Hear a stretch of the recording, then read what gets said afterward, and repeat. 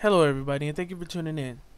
Today I will be showing you how to create the sketch photo effect in Adobe Photoshop CS5.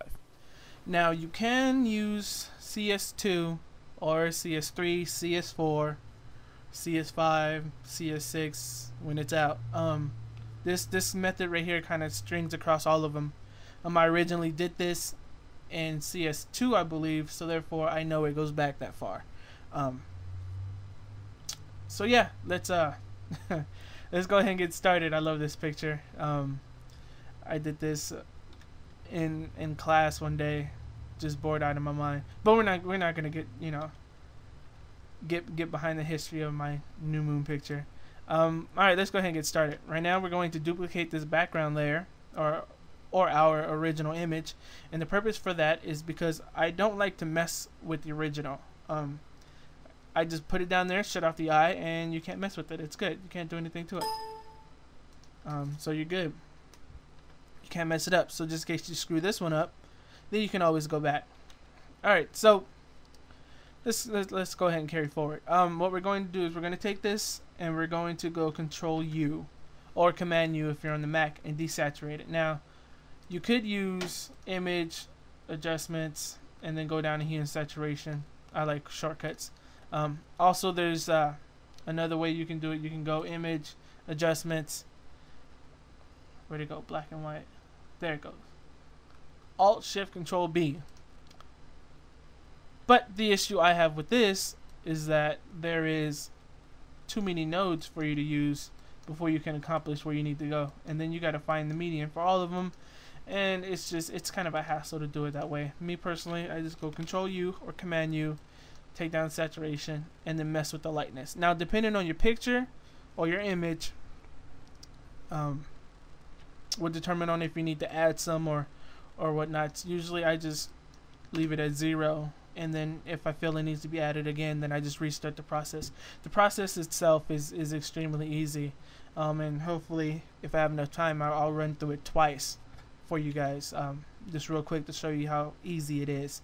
Alright, so we're going to take this and we're going to duplicate that layer. Now, Control I or Command I to invert it, or you can just go over here to Image, Adjustments, Invert, Control I, and then take the transfer mode and go Color Dodge, which should really mess up your image. You're like, that doesn't look like it was sketch. I know it doesn't.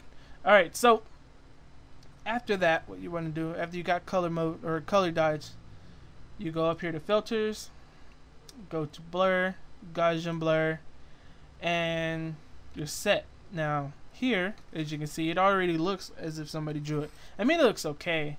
I mean, mess with the little slider, and the less radius you have on it, the more crappier I guess it looks, and the more radius you have on it, the more detail it gives it.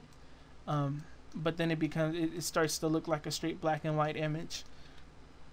So you might want to just be careful with that. For me, I believe it's just 6, not 60, just 6 that I need. And okay, now there's another step to it. Is you want to go and you go up to Image, go to Adjustments, and then go Brightness and Contrast. And what this does is bring down the brightness, and you get some more of that detail in. Some of the shadows and the highlights remain where they're at, and you can kind of it begins to really make it pop, and it really looks as if somebody drew it instead of just tossing it into Photoshop and just claiming they drew a picture. So that's pretty much the gist of it, is that right there. Also, I'm not using adjustment layers because they affect every layer below it. And so if I was to, hop on here and go brightness and contrast, then it messes with the entire image and it doesn't give us the effect that we need on just that one layer. So if you were wondering why I don't use adjustment layers for this one, is because you don't want it to affect all of them. You just want it just to affect that one layer.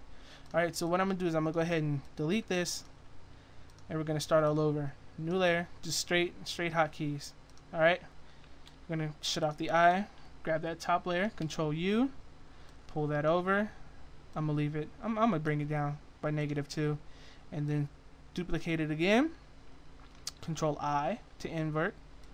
Transfer mode to color dodge. Filter, Gaussian blur, and then Image, Adjustments, brightness, contrast. Bring the brightness down a bit to bring back those shadows. You could even up the contrast a bit. And voila, bam, you're done. There you go. It's been 5 minutes and some odd seconds, and you have a photo as if it looked like it was sketched in Photoshop. Thank you for tuning in. Oh, also next week I will be showing you how to create this in Adobe Illustrator and a secret program that I'm not going to reveal until I release that tutorial. So please tune in, and I'll give you a hint. It's not Photoshop. Yeah, so that's it. Got some lightning going, all that other good stuff. Alright, it's already been almost 6 minutes. I'm going to get off of here. But thank you for tuning in. I am Phil. Rate, subscribe. Give me some of them little thumbs down there at the bottom. And please leave comments. If you have any questions, if there's something you didn't understand, or if I went too fast, please leave a comment, subscribe. I can't stress that enough. Please subscribe. I will be doing this hopefully every week, and showing you good stuff like me and Bella, and this really neat little logo banner thing I did. It's real simple. Well, actually, this isn't that easy, but yeah. So thank you for tuning in. This has been IP Tuts. I am Phil, and thank you for watching.